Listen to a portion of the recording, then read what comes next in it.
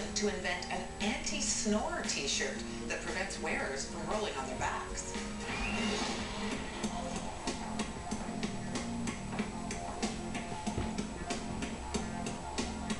Hello, Dragons. My name is Sean Kirkland. I'm the proud owner of a company called Anti Snore Shirt. I'm here today asking you for an investment of $250,000 for 33% of my company. Have you ever been kicked, prodded, or punched while you've been sleeping in bed because your partner couldn't stand your obnoxious snoring? Is that your partner beside you? This is my lovely assistant, Trish. But not your partner? My sister. Your sister, okay. Oh, don't go there. First night sharing a bed with my partner, we realized that my snoring was an issue. And that's what really... That can ruin a relationship, you know. Or two or three. Absolutely, absolutely. I've taken an old concept that doctors have been recommending for years of sewing a tennis ball into the back of a t-shirt and modified it. I'd love to show you what I've done to recreate the tennis ball theory. So you see we have a ladies version and a men's version. It's a simple cotton t-shirt. Wow. That has bumpers on the back of it. Yeah, that's attractive. It's an interesting looking concept. Redefines love handles. Maybe we'll get the two models into the bed and I'll show you how it actually works. That's sort of the Princess and the Pea story where we're headed here, aren't we? Oh, that looks nasty. Really nasty. 3 cans of soup on the back. So when you're sleeping on your side, you'll see that all 3 bumpers are completely loose. Trish should not feel any resistance at all from these bumpers. Snoring is worsened when sleepers roll onto their backs. The Anti Snore Shirt's built-in bumpers gently prevent sleepers from landing in that position. How many of these have you sold already, Sean? I've sold over 1,000 shirts.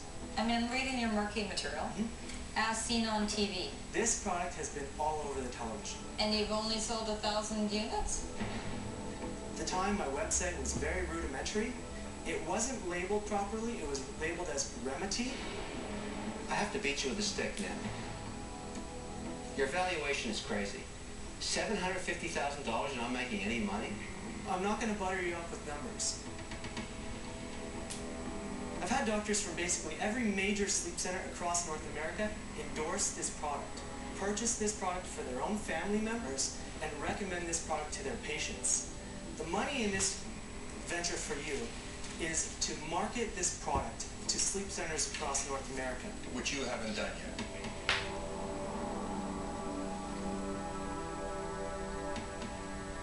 I'm on a limited budget, and How many sleep centers are there? there are over 2,000 sleep centers in the United States alone. And do they retail product for their clients? Do they have stuff that they normally sell to people that come in there?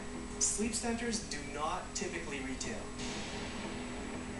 Unfortunately, marketing a product to clients who can't sell it isn't the kind of tactic that wins over dragons. Sean, I'll sum up my perspective on it. You weren't ready to go to market, you went to market.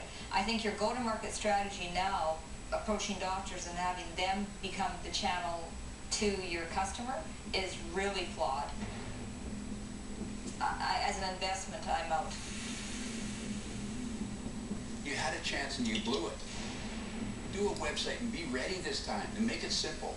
Stop snoring, bang, and get it out there, and people will listen. I'm out.